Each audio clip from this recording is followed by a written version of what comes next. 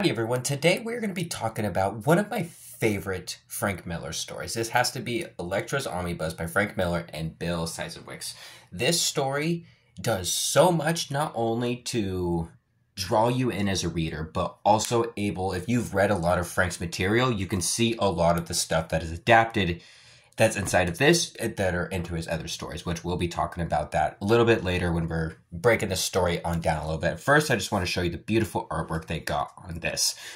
This was part of the printings that came out with the Daredevil Omnibus, real quick. People will be familiar with Frank's other works, such as this. These are kind of like a must-have for any Daredevil fan. Mine is a little destroyed up here, yes I know. But even the artwork inside of the hardcover itself is very similar to the way they have it in the inside of the book here. It's a beautiful, beautiful hardcover right here with Elektra's eyeballs and, of course, a nice little drawing of her down here. I love the nice, not really cherry red that this book has, but a beautiful, nice gloss to it.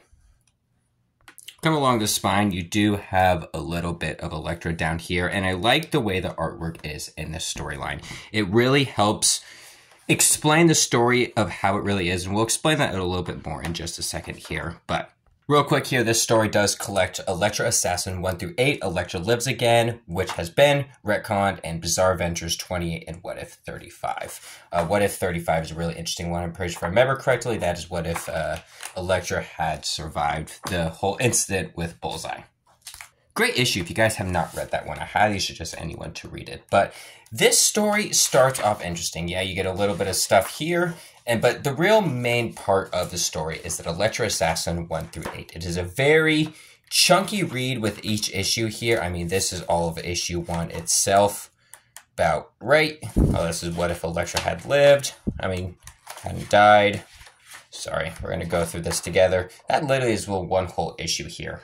So you're definitely getting a lot to read with here, but real quick before anything else, if you guys have the Elektra or Daredevil Omnibus, I highly recommend you guys to read the introductions for both of these. It is very beautiful. It gives you a lot of history on how much these characters meant to Frank and what it meant in the time frame. Because during this, there you have the Comics Code, and when he was writing Daredevil, this was a story that Frank wanted to push the boundaries. Daredevil was one of those characters where he wanted that chance. It was his first chance at Marvel. There were a lot of things that Frank did to get this to work the way it did. And that's what I love the Daredevil Omnibus we showed so much, because you can even see in the pages when he fully takes over as the writer and main artist for that, you can tell the aggression that comes in more when he doesn't have to be held in by other writers that are held in by certain things. Frank had a certain thing. He hated the Comics Code. He wanted to push comics more that were more aggressive and violent, and that's what Daredevil was during that time frame, especially reading that stuff. And you get that reading this. And in the introduction, they explain a lot of that. That's where I'm trying to get with this, is that they understand the way that Frank wrote the stuff with Elektra and her dying, obviously. So you couldn't just totally retcon that stuff and everything, and they didn't want to do that. So Frank had an idea, and that was Elektra Assassin. And what makes this so incredible is this is basically like you're going through Elektra's mind the entire time. You're getting told a story. You're finding out about the first time she meets Nick Fury. I mean, the love relationship in this that you're fighting with. The way I've been likened to explain this story, the way it is, without spoiling too much, is this is a lot. And I mean almost identical to the Ronin storyline that Frank Miller has wrote. Let me pull that over here real quick to show you guys. Not only that, but even the way the artwork is displayed in this book, it is very similar. The tones for this, because if you remember in Ronin, somewhat of the storyline is you have a man that is being tortured and basically worked on and dreaming of this incredible life. Obviously, there's more to it to the Ronin situation, but I'm just trying not to spoil too much for a new reader that comes in and tries to read this. This is very similar for the layout of Ronin when it came to this. Obviously, Ronin came first, so it is very possible that Frank Miller wanted to add the same type of elements when it came to, sorry about that, guys, Elektra's assassin here. What makes this really awesome as well is you're having Nick Fury hunt down Elektra to show her, to show everyone of how incredibly dangerous she is, how much that everyone fears her. She isn't a force to be reckoned with, because she does have her own set of powers. Being part of the Hand and what the Hand did to her, you find out that she is not fully human. And other parts of the story, you find out a lot about her backstory, a lot about her life, and it makes you fall in love with the character more, being a fan of Daredevil, especially with the stuff with Chip Zdarsky, and finding out when she becomes Daredevil and all the stuff that she had to become to overcome the killer she was. Especially reading Elektra's Assassin, you'll appreciate it more of how far she came from being a killer to being, obviously, having to run the mantle of the Daredevil. And it's extremely beautiful. The artwork in here helps you understand that this is you being inside of Elektra's head, and the artwork explains that. It's very sporadic. It's never consistent throughout the whole entire story that Elektra is giving. I'm not going to say it's not consistent, because it is.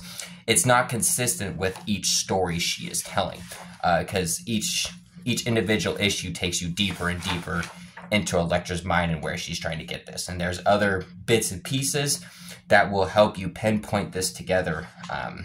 It's a very dark, brutal, messed up storyline, but it is very, very beautiful at the same time. Frank Miller does such a beautiful job explaining how emotional the character Elektra is, and I hope you guys agree with me. If you guys are commenting about this, seeing that same stuff here. And when I was reading this the entire time, all I could think of is, oh my gosh, all I see is Ronin.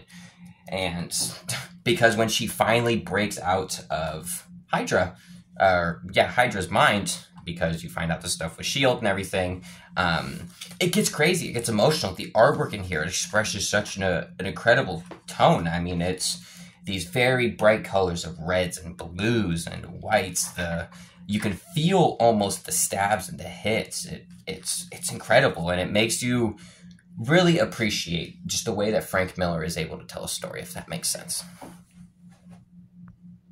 Throughout the story, too, you get beautiful bits of extras in here. Here's Elektra Saga number 2, 1984, Elektra Saga number 1 cover. I mean, they definitely don't cheap out when it comes to the extras that are inside of this book. You get a decent chunk in here, some pinups of Elektra here. I love the design they went with her back in the day. I really hope with Born Again we get something. And he has a huge comic collector and love pieces of art. I can not wait one day to get my hands on an original Frank Miller piece. These are just such beautiful art pieces by Bill Seisenwicks. I mean, his artwork is just incredible. These paintings are just a work of art, and it really helps you. Oh, I love that trade paperback cover. Really beautiful. These pinups just really scream. Got some nice, beautiful dark art here, and some notes as well. So you definitely get a lot of bang for your buck with this book. Being at $100 cover price, obviously you can find this at other comic retailers for most likely a lot cheaper. This is definitely a book I wouldn't suggest anyone to sleep on that hasn't read it. For fans of Daredevil, just pick it up, read it.